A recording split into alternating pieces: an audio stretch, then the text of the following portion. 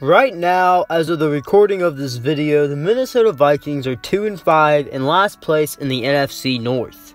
And going into this upcoming NFL trade deadline, they are selling. They have multiple players on the trade block, or they have said they are open to trading multiple players that are key pieces to their team. And going into the NFL season, it seemed like the Minnesota Vikings were, in some people's eyes, favorites to win the NFC North this year because the Packers are getting older. The people didn't think the Bears would be able to bounce back or decide who they want at quarterback, and the Lions are the Lions, but this has been far from the truth as the Vikings are in last place in the NFC North right now. But what is happening to the Minnesota Vikings? As a Minnesota Vikings fan, that is my favorite NFL team. I can tell you, going into the season, I had very, very high hopes for the season. I actually thought that we could win the NFC North and thought, well, we have a very good shot at the playoffs as well. Not saying that we would have won the Super Bowl or made it to the Super Bowl, but I definitely think we could have made it to the NFC Championship game. I think a good starting point where the Minnesota Vikings started to fall apart partially was when Michael Pierce, the defensive tackle they picked up that offseason to be their starting defensive tackle to replace Linval Joseph, officially opted out of the 2020 NFL season.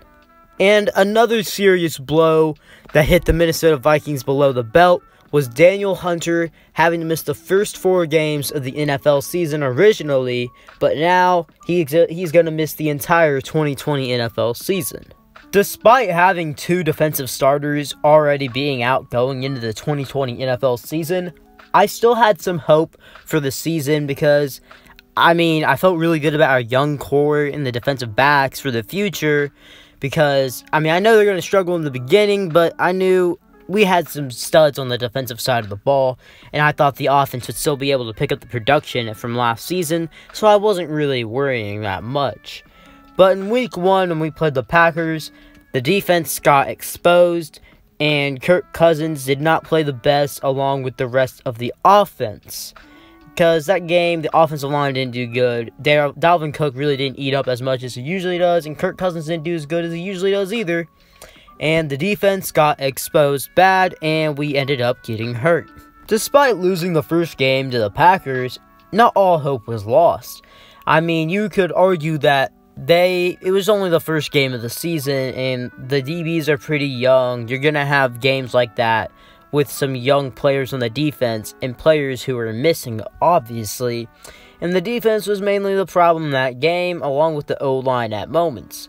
But the Indianapolis Colts was a team I thought the Vikings could bounce back on, which is far from the truth. The Vikings got exposed, and the defense wasn't as bad this game as they were last game, but you cannot win a game throwing 3 interceptions and 0 touchdowns and completing less than 50% of your passes and having 1 touchdown on the whole day with Dalvin Cook and losing the game 11-28 and doing completely nothing at all with the ball.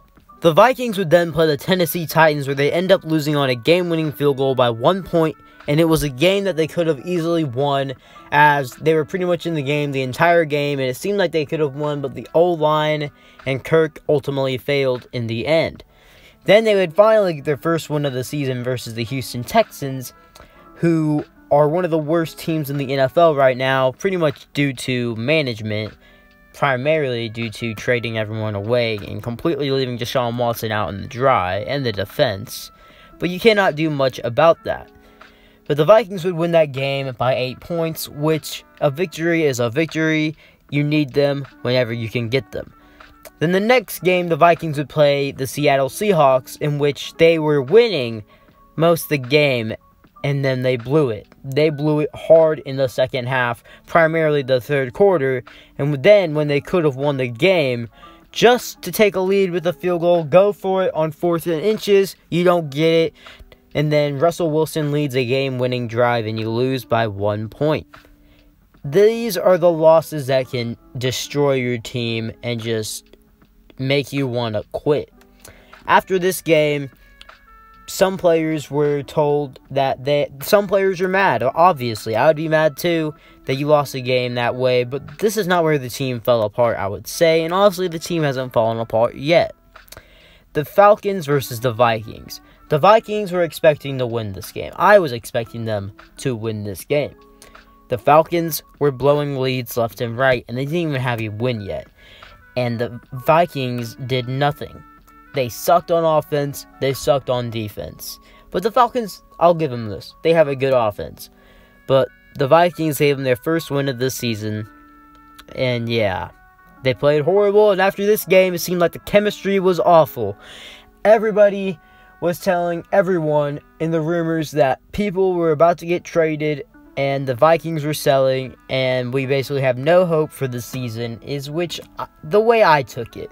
The Vikings did win yesterday versus the Green Bay Packers, which is an amazing win, and heavy part due to the defense and Dalvin Cook carrying.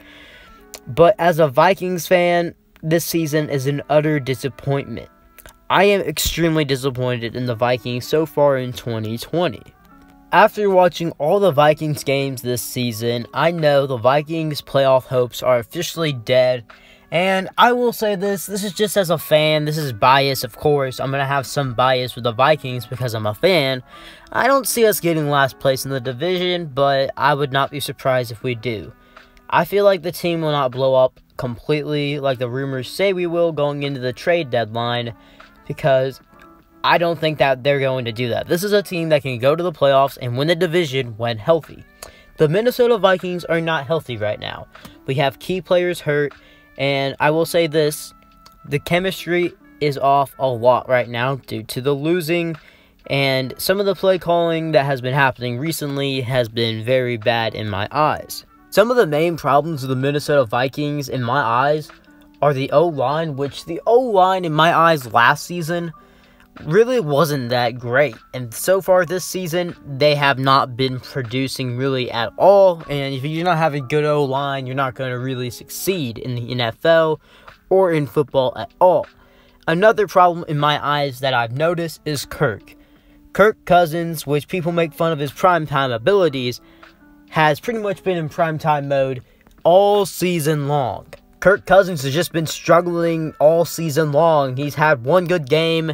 He's just been struggling a lot to protect the ball, throw the ball, just a lot of stuff's just not going his way this season. Of course, you're only halfway through the season. He can pick it up in the second half, but right now it's not looking good for Kirk Cousins. And as a fan, I feel like I noticed this to an extent. The chemistry kind of seems off with Kirk right now with the team. I feel like some of the players just aren't liking him right now, obviously because he's playing horrible. And when you're the quarterback, all the pressure will be on you, of course. I can make a whole video going on Kirk, but I don't really want to because I feel like Kirk has potential, but Kirk also fails so much with the team. It's just Kirk, either in my eyes, is either really good or really bad. It's never in between, and that's just my opinion, of course. Another thing that the Minnesota Vikings are struggling with is defense. And this is something they usually never struggle with. They're usually really good on defense. Last year, they even had a top 10 defense. But in 2020, they struggled with injuries, opt-outs, and they have a young secondary.